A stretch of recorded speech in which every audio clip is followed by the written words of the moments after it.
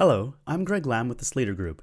In this video, I'm going to give you an overview of Zoho Books. This will be a two-part review. In this first part, I'll give an introduction to Zoho Books and then explore the banking and reconciliation functionality. In the second video, I'll cover income and expenses, getting data in and out, reports, sales taxes, and give a summary of what I think about Zoho Books. Zoho Books is part of a suite of products offered by Zoho. I suspect that if you're already using another product of Zoho, then Zoho Books is even more appealing, since you already have an account with Zoho and because certain products of theirs are and will be integrated with Zoho Books.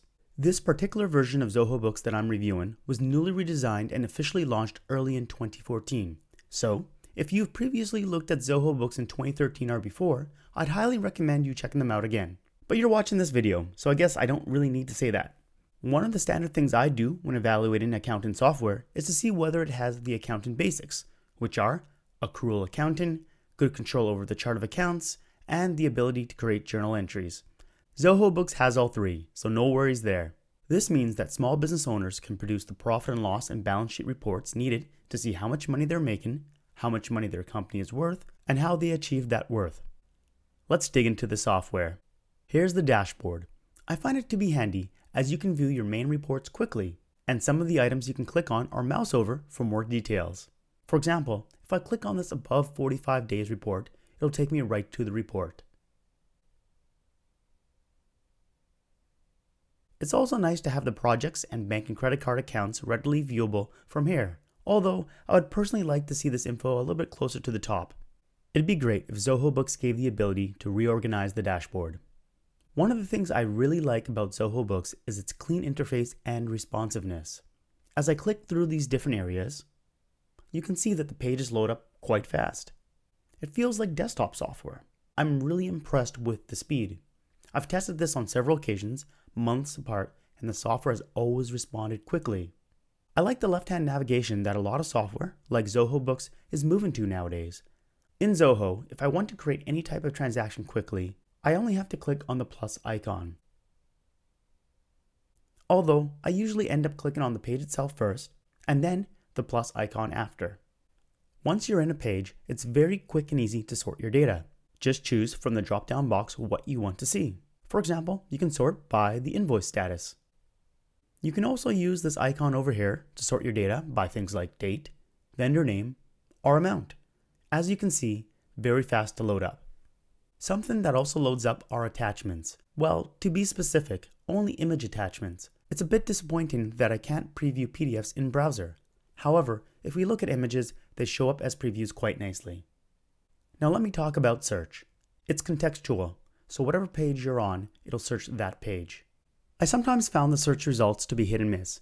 However, I like that you can do an advanced search.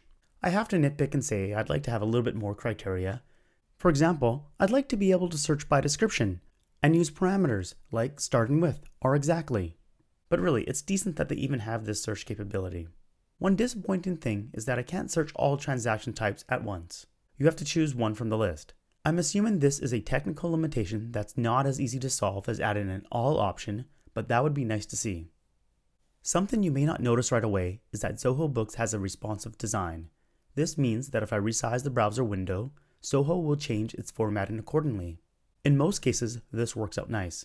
As you can see, the nav bar on the left becomes icons, which when moused over, expands. However, on some pages, the responsive design doesn't quite work, like in this banking page. The easy fix for this is to resize the page wide enough so the layout displays properly, but hopefully Zoho will get little issues like this fixed up in future updates.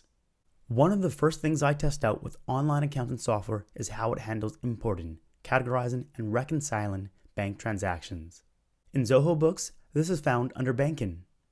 As with all online accounting software nowadays, you can set up a bank feed which automatically brings in transactions like is done with my PayPal account. However, you can also manually import transactions like with my bank account. If we go to their import options, they don't quite have all the common formats. They support CSV, TSV, OFX, and QIF, but no QBO or QFX formats. Now you should be able to manage with those formats, but I'd still like to see them supported. So once you import transactions, they'll show up in the Uncategorized Transactions tab. When you click on a transaction, a quick entry window pops out from the right. To navigate between transactions, I just need to click on them. However, I'd really like to be able to use my keyboard just to arrow down or up instead of using my mouse. Let's check out this transaction. You can see here some potential matches that were found. Unfortunately, the matching is based initially on whether the amount is the same amount or below. So this transaction has found 2 expense entries that have not been matched yet that are either $399 or below. Now, you can change your criteria, but you can only choose to match by amount range or date range. I would like it better if this criteria could be expanded upon, and even if you're able to create your own rules for matching criteria. I find that both Xero and QuickBooks Online have better matching functionality than Zoho Books. Another thing I'd like to be able to do is to drill down into these suggested matches to find out more details. But as you can see, clicking does nothing. A feature I do like about Zoho Books is the ability to create categorization rules. If we click on this transaction, you can see the rule being applied. If we scroll down, we'll see a note saying that indeed, transaction details are populated based on the rule Bank of America monthly fee. Now here's a transaction that hasn't been categorized by a rule. If we fill out the details and then save it, you'll see that we have the option to create a rule. Zoho does pre-fill out some of the criteria, but I find it's usually not fine-tuned enough. For example, if I were to use this, I'd click on the add criteria to make the rule better. In fact, something that I would do is create some rules in advance by going to the gear icon and then to manage transaction rules. Then you click on new rule. There's a bit of options to play with, and I generally like the control over rules. Although, if you see this sales without invoice, there's no tax field or no options for multiple line items. This limits what can be done. That being said, most products don't have this level of control over rules, so having rules at all is a bonus. Now, once you categorize your transactions, you can see them by going to the Zoho Books Transactions tab. You can filter the data by clicking on this arrow, so by how a transaction was added and matched. I would like the ability to sort by column header as well though. Currently, the only column that can be sorted is the date column. One thing I really don't understand, and this is true for a lot of online accounting software, is how come there's no run-in balance? This would be immensely helpful, especially since Zoho Books doesn't have any reconciliation screen, register screen, or report that will show what the balance in my bank account is after each transaction. Something I like about Zoho Books' banking page is that you can easily create transactions. Look at that, there's tons of options. However, there are a few types of transactions you can't create, like invoices or bills. You can of course do that from the invoicing or bills pages over here. However, that's something I'll show in the second video, along with getting data in and out, reports, sales taxes, and my overall opinion of what I think about Zoho Books.